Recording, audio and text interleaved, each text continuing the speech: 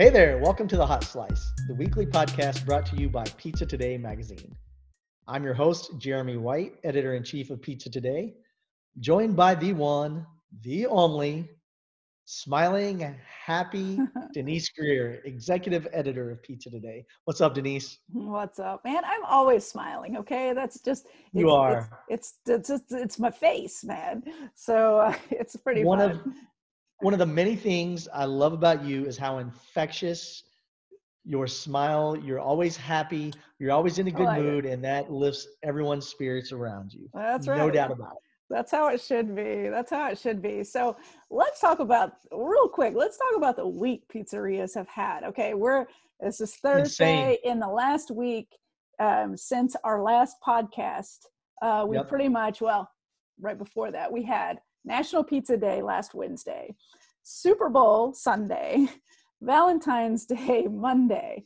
I'm just Mhm. tired thinking about how much pizzerias around this country produced. I would love to crunch out a figure on that, actually. It definitely a high volume week, a big sales week. We know from our own research and from talking to pizza chains as well as independent pizzeria Mm-hmm. operators across the country that Super Bowl Sunday, most Biggest. people are going to experience a 35 to 40% sales increase as compared to a typical Sunday. Absolutely. You throw Valentine's Day into the mix. It Yeah. happened to be on a Monday this year. Yeah. No one But a wants to lot of cook on people Monday. celebrated on Right. Friday and But Saturday no one too. wants to Yeah. really cook on a Monday. It's like, it's Yeah. Monday. I went to work. I'm tired. I don't want to cook. It's Yeah. Valentine's Day. So that's kind of the excuse to Yeah. go order pizzas. So you Yeah. had a big Friday night anyway. You had a big Saturday night. You Yeah. had Super Bowl Sunday. Then the next day you had Valentine's Day. It Crushing was it. definitely Yeah. a shout out to all the kitchen staffers across the Oh country, man, they gotta be all the pizza tired. makers. Yeah. Yeah, They they gotta be deserve a drink. tired. Absolutely. And I tell you what, looking at Instagram, the heart-shaped pizzas that were out there, like these are some artisan pizza makers right now. I mean, Yeah.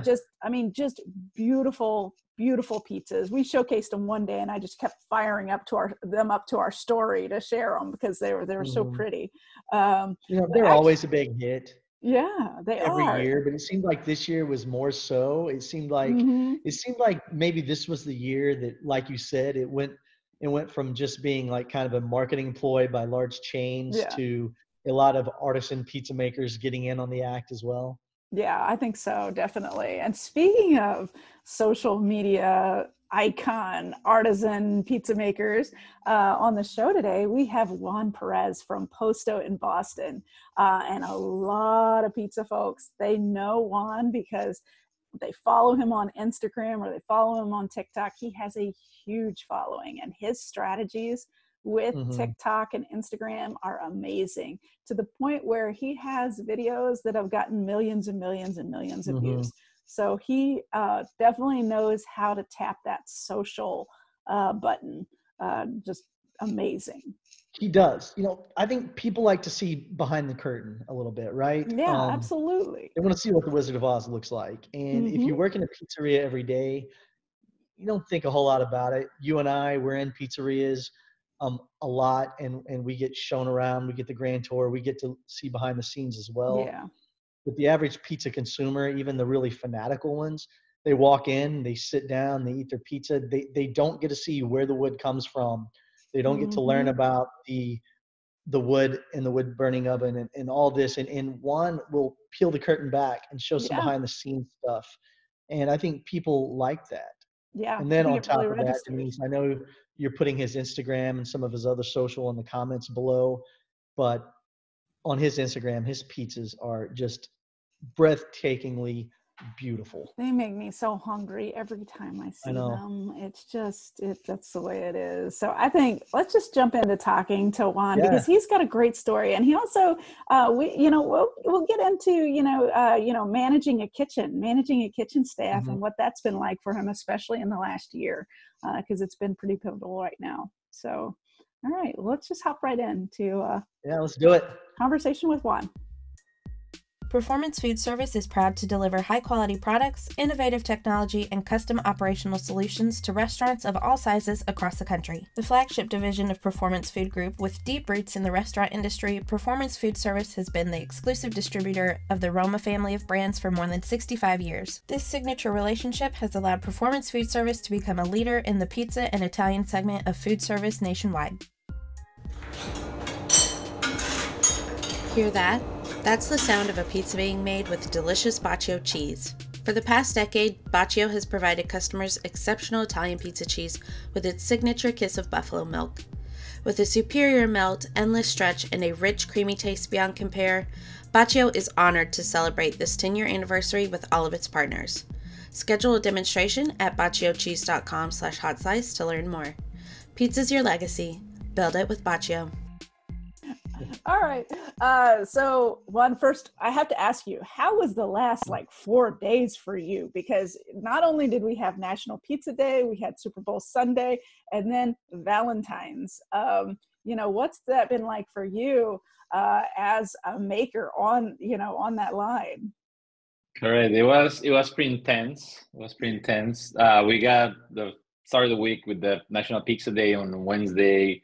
So we did a couple of specials. Everybody was ordering pizza. We had our menu in the restaurant. It's pretty big. We got pizza, pasta, all that stuff. But pizza is our most popular thing, and everybody was getting pizza. Was excited about the pose we were doing. I did some meat lovers and jalapeno, spicy honey, and a shrimp pizza, and people loved it. And it was pretty good. Then we ended up doing all the prep for Valentine's Day weekend, which we started featuring things on Friday.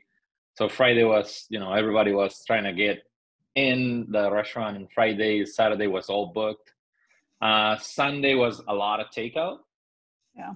For the game, I was sure it was since early we were doing lots of takeout. So it was great. And then last night it was an incredible night. It was really amazing. It was so busy. The restaurant was all booked since probably 2 weeks ago.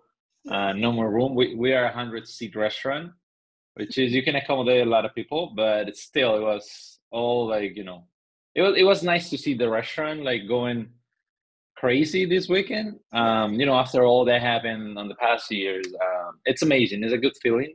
Mm-hmm. So it's just exciting, besides all the craziness and all that running around, but it was pretty good. It was pretty intense. Do you kind of you kind of get excited about having those big days like that? Is it something where you've got adrenaline going and it's correct. I told my wife, I'm like, I don't need coffee when we got these big days, because I actually, I can't I get too so much adrenaline. I get too excited, so I can't. It's too much for me. So it's amazing because the first couple months of the year it's kind of slow.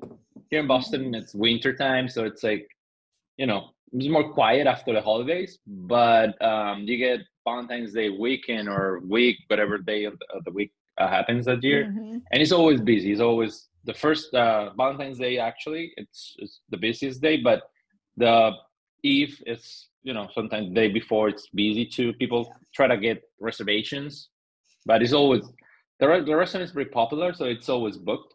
It's a very romantic Italian place, so people love that. It's a nice low music. It's a little dark, so it's beautiful. People love to spend their Valentines with us, so it's always nice. And then you have graduations. Here in Boston is a big community for universities and college. Mm-hmm. So then we're gonna have graduation. Then you got summer. It's always busy. So it's exciting. It's exciting for what's coming. That's awesome. So tell us about what your role is there at Posto, and kind of what you've brought to the table there. So I started in Posto back in 2010. I was just doing pizza. Just did pizza for a couple, I think 4 years, until 2014. Then I got the opportunity to become a junior sous chef. Just learning about the whole management and all that stuff. Then I started growing, and on 2016 I become the head chef of the restaurant. And then I've been the head chef since 2016. So I'm in charge of the whole like crew. We are like 20 guys there. Um, we do only dinner. It's just dinner, no lunch. We have a food truck too, a pizza truck. Yeah, we have the same oven. It's just a little small version, and it's gas and wood, so it's faster. Oh, gotcha. It's small and faster. So we're not going now anymore because we stopped the truck like 2 years ago for the pandemic. But when we were open, we were doing Monday through Friday lunch on the truck, and then we're doing dinner service at the restaurant. So I'm in charge of the whole operation there. Uh, I always try to do pizza. I actually, I put myself on the schedule on pizza on Saturdays, which is the busiest day. So I'm there. I got my sous chef. He jumped on the expo on the, getting in charge, and I go to pizza. So I at least one day of the week. But I'm always helping them. It's a small kitchen. It's only like one, two on Friday, Saturday we got 3 pizza cooks because it's too busy. But on weekdays only one. But whoever's in the expo, it's right next to the pizza station. It's always jumping. I'm always like baking pizzas while they're stretching, and because we stretch every pizza by order, so we don't go ahead on that. It's like every time you get a pizza, you stretch by hand, you chop it, go in the oven. So it does like pretty much the whole system we got. I gotcha. When I think about, what you do, are you having the trouble with getting a kitchen crew and having to constantly train, or has your team been there for a while? So it's actually so we are a restaurant group, right? We have over 9 restaurants in the company. They're all different. Posto is the only Italian one. The other ones are Mexican food, American food. But I've been lucky that mostly all of my crew has been with us for so many years. I got guys that have been with us for 10 years, 8 years. So it's been great. People love to work with us. Pizza. So we have pasta, salads, sure, all the stuff, but pizza is like the most important thing, and it's what takes the most training. It's not easy. And in these ovens, like wood fire, they go too fast, stretching dough by hand. All that stuff. It takes time, but I've been lucky actually. So basically, right now we are 4 cooks pretty much doing pizza. It's my sous chef, and I got 2 cooks and myself, which we split the times. And one of my pizza cooks, one of the best, he was dishwasher for 5 years. And the opportunity came out, and I asked him, and he was a little nervous. He's like, "Oh, I don't know if I can." And I was like, "I'm gonna be with you. I'm gonna train you. I'm gonna make sure you do it." And he's doing amazing now. It's like one of the best. The other guy came in like 5 years ago. He had a little experience on pizza, but he came in the first day and he was so impressed about the oven, and he's like, "Oh, I want to learn." And we've been, I told them all the time, like, I've been doing that for 12 years in the same oven, same thing. And then for me, I made mistakes. I sometimes, you do things. And so I was like, don't get nervous, try to do your best. And the most important thing is that they very proud of it. They love it. They all take photos. They all take videos. They're like on this thing. So they love it. They love that. So it's the most important thing. And when the pandemic hits, we will lose a couple cooks because, I think everybody's having this conflict. Is that a lot of new restaurants are opening, and they're offering a lot of people. I offering a lot of money to people. I'm sorry. And it's hard to compete with that. You get these big restaurants, offering people $20-$25 to start doing like, what a cook here in Boston will make $16-$17. So for us, it's hard to hold people. I told people, like, they were like, "Oh, we're gonna go somewhere because they're gonna give us more money." I was like, it's up to you, but just think about that. Here you have, you have stability. You have all the staff. You can go to the new restaurant. Might be good, might be not good. So you're gonna lose your job. You're gonna lose hours. So it's been a little hard for us. Like I say, we're a 100-seat restaurant, and our kitchen is pretty small. So it's like on a Friday, it's like 7 cooks. Like 3.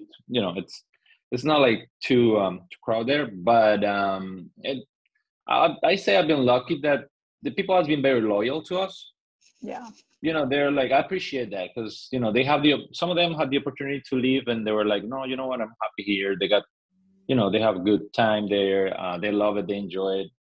So they stay with us. So now it's getting a little better. You've seen the restaurant are getting better, and I see, because I talk to friends that are in the industry. They, a couple months ago, they were like, looking around for cooks all the time. Now it's a little better. So hopefully it gets better and better. So for us has been good. I can't complain.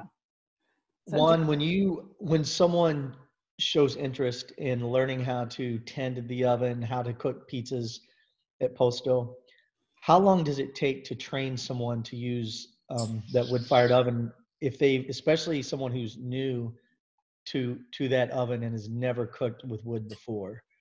What's the training process like? So basically, every time I get a new guy with us, so the first thing I do is just I have them spend time stretching though. Mm-hmm. That's like, oh, just stretch though, and then once you get that, you move to the topping area. Mm-hmm. And once you get that too, so first couple weeks, whatever, I never let them get the oven, because it's just the last thing. I think it's your graduation. Yeah. That's how I see it. For me, it's like, once you do the oven, you're good. You got that confidence. So step by step. So I always, I had them like see how I do it, and I was like, just make sure you do the way I do. But if you think you can do it better, do it. But just try to follow a rule. So it's complicated, because when you do wood fire, so we don't have like an electronic thermometer. You don't see how hot it is, because that oven doesn't have that feature. So I was like, it's mostly like feeling, put your hand there, feeling. You see, like, you put a pizza there, and then if you see that start cooking in the first 20 seconds, you're good. And then just make sure you rotate the pizza on the same spot. Never move spot to spot, because that's gonna burn like really quick. Because the whole floor of the oven is so hot, right? And every time you put a pizza on the same spot, it's getting cold. Yeah. Mm-hmm.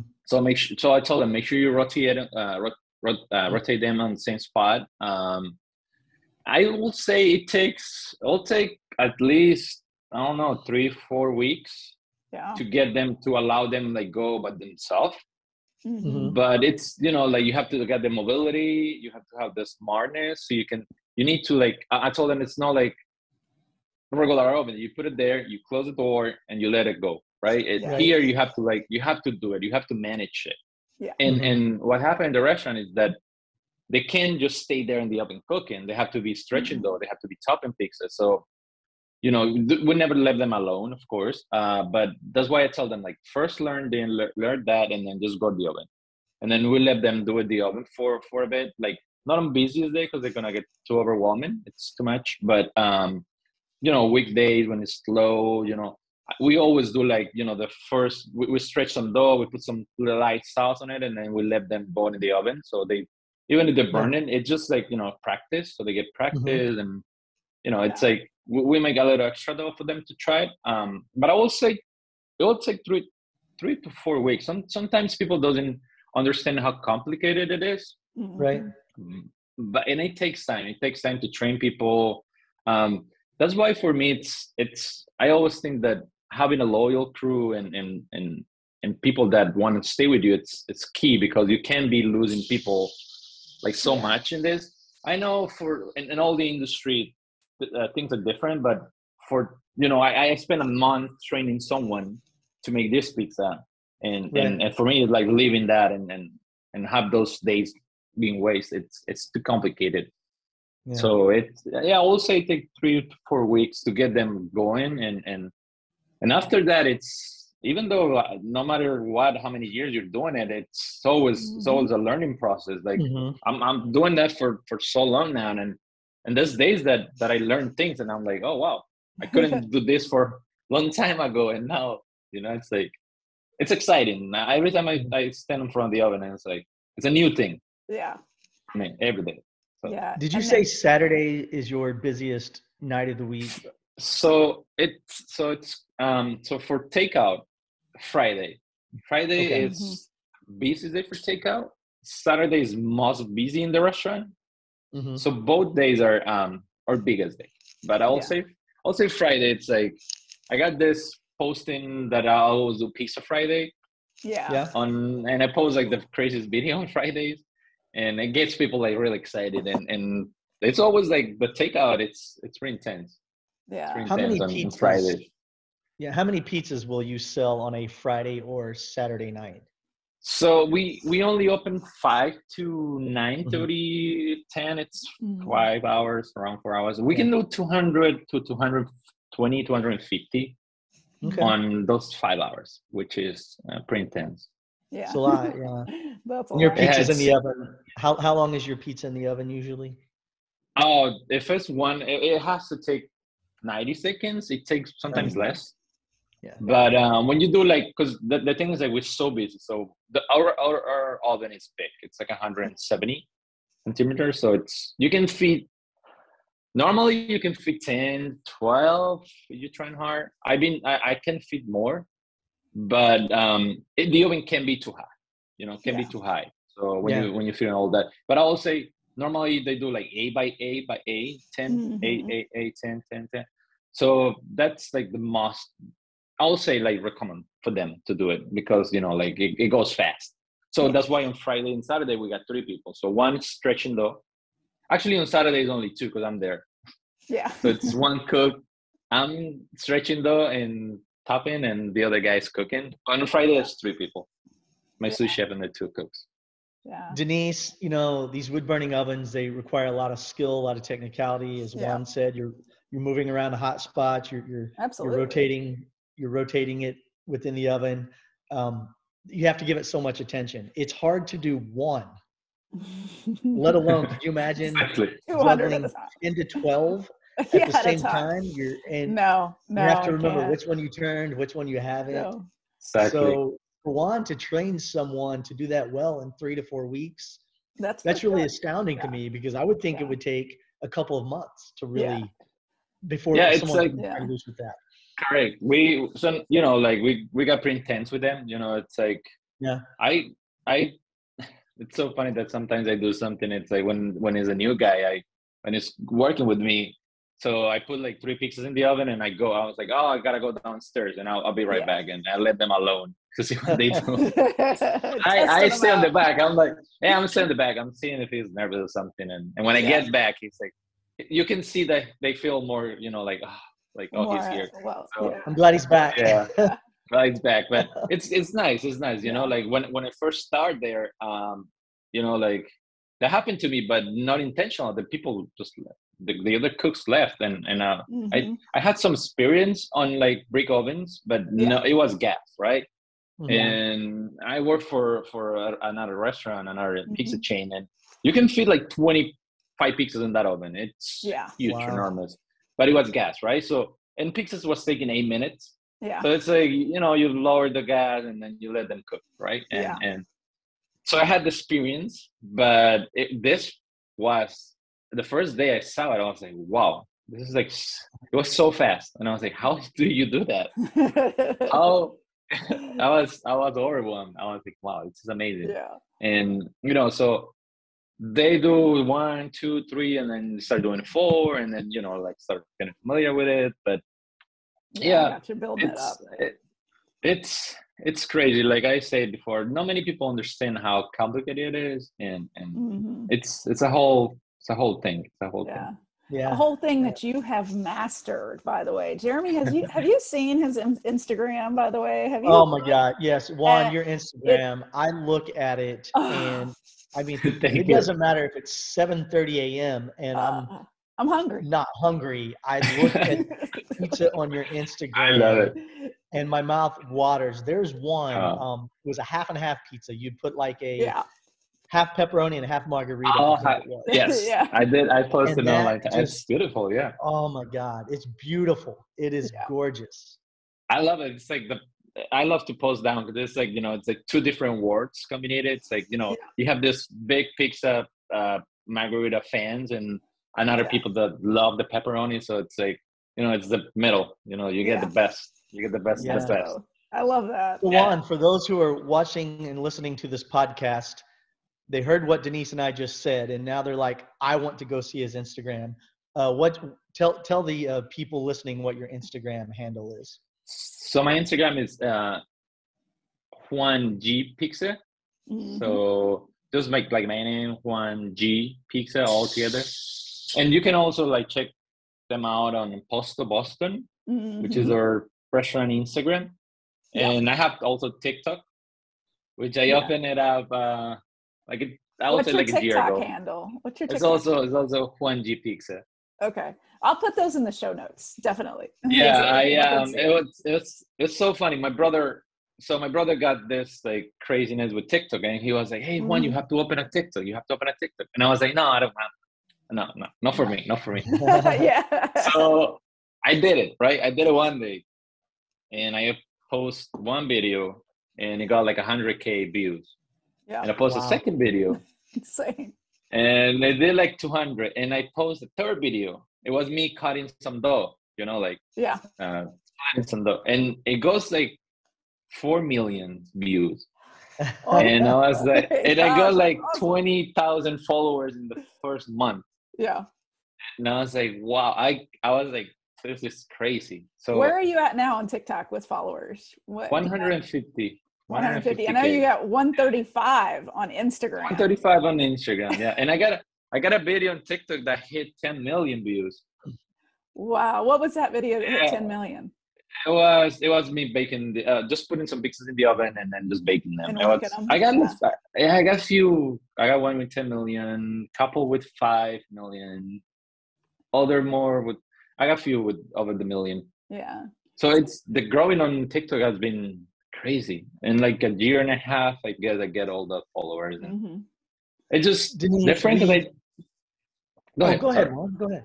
No, I was just saying that it's different because I was trying to see on TikTok first. I was Googling like pizza hashtag and all that stuff, and didn't see like people doing what I was doing. So I was like, oh, this might be different. And then that's how I started. And like I say, it's more popular TikTok now, but TikTok is more about videos. Yeah. So once you get a video on and it's viral, you get a lot of followers. Instagram is more building a community. Getting together with people. It's a little harder. Yeah. I've noticed that you definitely have a strategy. Can you kind of share what you like to post, whether it's if it's on Instagram, a post versus a reel, versus a TikTok, what's going into that? Yeah. So I'm very like focused on I always tell people like if you want to show yourself, you have to work hard for it. You have to like some people is like, oh, how do I get more followers? How do I get more popular? I was like, how many times you post a day? It's like, oh, 2 times a week. And I'm like, oh, that's why. You have to be, I post a lot. I post 2-3 times a day. Oh, wow. I got a lot of videos, photos, sometimes depends on the time I have, but I have to keep doing it because, people is always excited to see what's next. And the community has grown a lot. And I would say I do 2 photos, 2 reels a day, 1 reel, 2 photos. Depends, depends on the day. On weekends, I do mostly videos. Yeah. Because it's more, it's like, it gets more attention. So, and so I started this Instagram in 2012. Yeah. And, when I first started on Instagram, I don't know if I'm one of the first ones or if there was somebody before that posting all this like behind the scenes, like pizza, baking in the oven and doing all that stuff. And so I started doing that and people was very excited and say, oh, I never seen that. I never seen how a wood oven looks inside, how you bake pizza and all that stuff. And now that social media has grown so much and people are paying more attention to pizza now, I don't know, to me, the pizza community has grown and everybody wants to do videos now, wants to, have their own, they have their own like small pizza places and all that stuff. And, they want to be posting videos. They want to, and I love that. It's like, I'm so happy that a lot of people is doing it. I think that's one of the keys for my page to grow so much because, like I've been doing it for so long and I know that people have followed me But now that everybody wants to be involved, Yeah. has made, has made my page grow so much. And it's amazing. It's like, I tell everybody, keep posting, like, don't get too crazy, don't post like 10 times a day, but, post differently, make sure the times, like, like I have a lot of followers in Italy and Europe. So it's like you post, it's like, make sure you understand what the time there. You don't want to post something that over there is like 1 a.m. so people won't get to see it. Depends on what you're posting. Like I see my my statistics and all that stuff, it says that one of the countries that I have more followers is in Italy, actually, which is for me, it's pretty amazing because, Italy is the whole thing about, it's so funny because some people actually come to the restaurant because a friend in Italy told them. They're like, oh, you know this guy from Boston? They're like, oh, so you know him in Italy, but you don't know him here in Boston. Yeah. It's amazing having that has grown so much in all over the world. Like every time I do live videos, that's another thing. So when I work on Pizza on Saturdays, I try to do live videos when I'm working. I just put the phone away and I just show people what we do. It's like I'm not in the camera talking, but I just leave the phone on and then people see us. And I did a Saturday, past Saturday, I did a live video and I got like 1,000 comments. Like for I always save the video to see the comments, and it was amazing to me see how many like how many different places in the world has been watching my videos. Like you see all these people from, I don't know, Africa, Asia, Europe, South America. It's amazing. Like all these people like talking about it and they're like so happy. They're like, oh, I'm from, like Morocco, and I'm from China, Japan. I'm from France, like Russia, everybody. People is like so happy and they're like coming on their like languages, and I don't even understand. And I was like, wow, this is my sister actually was in the live video, and she called me the next day and she's like, oh my God, Juan, you see how many like people from other countries were watching you? Yeah. And that's so cool. It's truly a universal food. Yeah. It's amazing. So that, that makes people sharing your page, right? And getting more people engaged, like to your thing. So, doing live videos when you can, showing people things that you don't see too often. It's key for it because, everybody can, take a photo of the pizza, right? Yeah. But if you show them how you like stretch it, how you bake it in the oven, how you like rotate it, how you control the fire, and seeing all that stuff, even to me, like when I get home, I always watch my videos. Yeah. The videos I post, it's like, and I look at it and I'm like, wow, this is incredible. Like seeing how you do that and like how fast it goes and how perfect it has to go. So it doesn't burn. So it doesn't, so to get the same color, that's the consistency, because, like you have to be rotating it like every 5 seconds. Otherwise you're going to have like more brown on one side. And so it's like, the whole rotation, it's for us is now for us is now like but when I see my videos, it makes me really go back to the reality, and I'm like, wow, we're doing something amazing for this. So, and I'm glad that I can share it, so a lot of people can like understand the whole point of like having a wood oven and all that stuff. I love that. And I know Posto has really benefited too, because I see on Instagram where people like want to do a pilgrimage from wherever they're located at to eat your pizza. So it's like they've kind of gained this worldwide following as well. The restaurant has. Posto has really got good. like, they got like over 10,000 on the past year, I guess. 10K followers. And it's because, and another thing that it's funny, a lot of people message me or email me. They say like, oh, I can't find Juan G Pizza on Google. I can't find your location. I'm like, no, it's because it's Posto Boston. So they think the restaurant is Juan G. So when they're like, oh, it's Posto. So the restaurant has helped me becoming what I am. And so I think for me, it's just great that I can help the restaurant, be in different, like, everywhere. Like every time we're doing something, people, I love that people include the restaurant and include myself, because I'm not doing it myself. I'm not doing it alone. I'm doing it with the whole team and with the restaurant. Yeah. And it's just great. It's great for everybody, great for the company, great for me. Yeah. And well, we'll let you go out on one question. Okay. Of course. You grew up in Colombia. I grew up in Colombia, yeah. What was pizza like for you as a kid in Colombia? So in Colombia, when I was in Colombia, right? There's like I would say like three types of pizza, right? You get the cheese pizza, you get the pepperoni pizza, and you get this Hawaiian pizza. Okay. Which is mozzarella, pepperoni, pineapple, or ham, and you get condensed milk on top. Condensed milk on top. Yes. So Jeremy, it's so sweet. Heard of that? I have not. No, that is a new one to me. Condensed milk. Condensed milk, right? So it's sweet. It's so sweet, and you get the saltiness from the pepperoni. So the street type of pizza was, it's so popular everywhere. They have a pizza place. You find those three, right? Yeah. So for me, I was always thinking about like becoming a chef since I was a kid.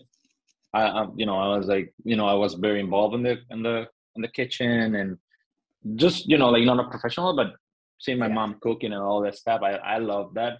And I told my mom, I was like, one day I want to become a cook. I want to learn, and I had the opportunity to come to US and I start working in a Chinese restaurant actually, and I had to do dumplings and fried rice and all that stuff, and I start getting in love with this. And now that I learned so much about pizza, to me it's like, and seeing in Colombia, like I follow a lot of people from Colombia, and I have helped a lot of people to open restaurants in Colombia, like small places. On the pandemic, they were like, "Hey Juan, how can I make this pizza?" So I was like, just get this this recipe and try it and see how it works. Or they have questions, and they're very excited. They're always so thankful for me, and I seen how much has grown. Like in Bogota, the capital, I'm from Medellin, which is the second biggest city in Colombia. You see a lot of like there's a lot of wood fire pizza places in Colombia now, like lots of places. So it's amazing. It's like going everywhere. It's like going crazy there. So to me, coming and people, it's like, oh, you're from Colombia. Like, how you get this good at making pizza? I was like, like it's. I would say it's not about the country. It's just about you. It's about what you bring to the table. But like it's worldwide. It's more. People's like, oh, you're Italian, and he has helped me a lot. Like I got this. This is I call it Slice by Juan G. So I made this back in 2020. This is a fundraising merch I did to feeding some kids in Colombia. So I got this opportunity. Somebody, some website, they were like, oh, you want to do some merch about your pizza? And I was like, how we do a fundraising actually, instead of me getting that stuff so we can sell it. And when we got like $2,000 in like a month for them.